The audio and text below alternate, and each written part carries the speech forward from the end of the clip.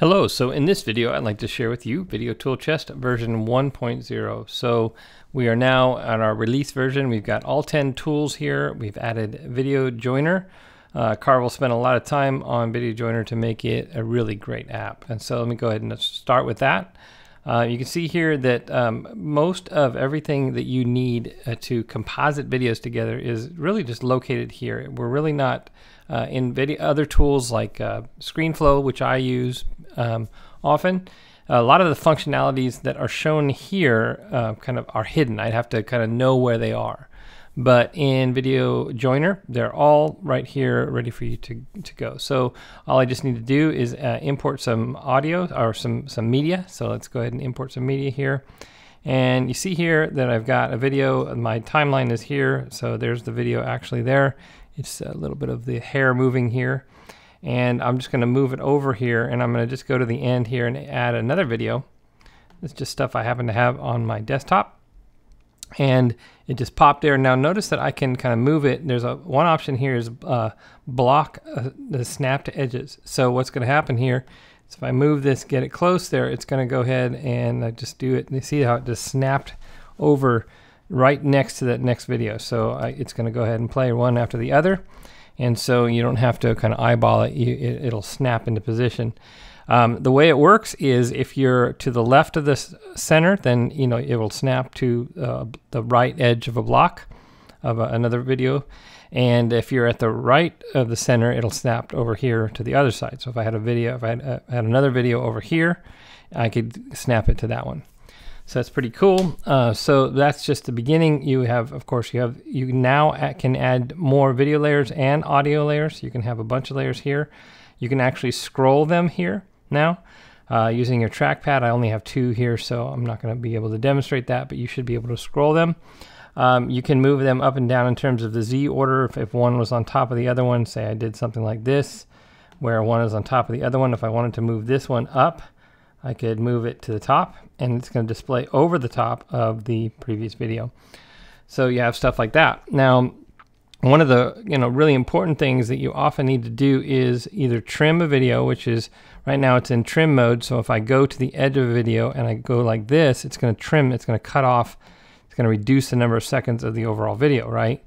But if I go to scale mode, what's going to happen is it's going to keep the entire remaining video, but I can make it longer or shorter. So if I want to slow it down, I can make it longer.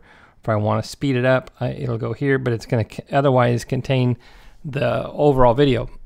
So this is very handy when you're trying to match your video to audio. And let's say you've created a template in another product. There's all kinds of template products out there, and let's say the video is 12 seconds long and you need it to be 13.4 seconds long in order to match your audio. So you can go ahead and turn on the scale and then drag it the left or right hand side of the video block, and you can make it match your audio. So that's very handy and useful. And so you'll get some information here. The overall time is a little over 4 seconds, and it's now 0.98. So it gives you some idea. So if I drag this over here, you'll see that it's 2 times as fast, and it's only 1.9 seconds, and so forth. So you get some information there as well. And there is also information on the block. It's a little bit harder to read because it's kind of small there, but you get the idea. Now, another thing that I can do is I can see that, let's see, I should be able to move it. Maybe I can't. Let's go back to trim and see. When you first import your video, at least, yeah, there's one that I can still move around and size. You can see I can also size it dimensional. So let's go over and move and see what I'm talking about here. I'm talking about this video now. There seems to be a bunch of extra stuff in that video, but I really just wanted to focus in on that only, and so I can do that. If I wanted to size it, I can do the actual size is 1280 by 720, the dimensions of the stage that is, and I could size it and position it as well. And you can see here that I can also numerically position it, so I can make sure that it's the upper left corner is at 0, 0, which means that now it's filling the entire stage. So you have the ability to numerically size and numerically position your videos as well. So you also have audio. You can import audio, and you can lay your videos over the audio. Really, just this is designed to be a rudimentary compositing tool, so that you combine all your videos together. Combine or join them. Video compositing is a standard terminology used in the industry, but we wanted to make it a little bit clearer to those who aren't in the industry, so that's why we named it Video Joiner. Of course, you can export your video, and that's going to have created that final video for you. So I'm going to go ahead and exit out here just to demonstrate one other thing that's been added here, and that is the ability to let's go ahead and import this video, and you see here now I can loop the video. So this is kind of handy because a lot of GIF animations or and such are really short. You might go to jiffy.com and download one of their MP4s, and a lot of times they're maybe like 2 seconds long, and you may want the overall video to last like 10 seconds. So this allows you to loop the video on export, and so that's a nice feature that's been added to the Social Meme Creator. In addition to this, we've improved some, let's see, I think Video Overlayer had a bug fix where if the video had audio, it wasn't exporting, so that's been fixed. But now, again, we have 10 total tools in Video ToolChest. A final note is that let's see what it's called, Soundtrack Creator that we were originally was here is going to be an 11th tool that's going to be a free bonus when we get it created.